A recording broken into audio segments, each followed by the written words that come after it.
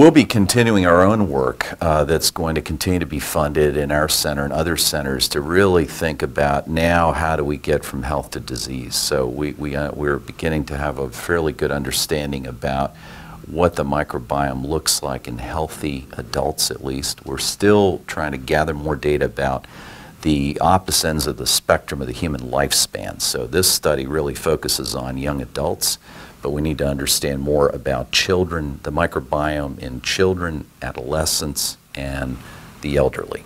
So that's next, and that's happening and it's coming in the second phase, let's say, the second generation of the human microbiome project.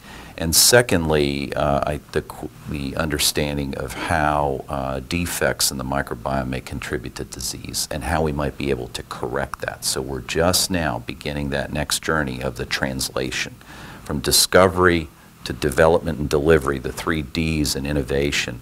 It's really moving into now the translational phases of development and delivery. How do we develop new treatments? How do we develop new diagnostics?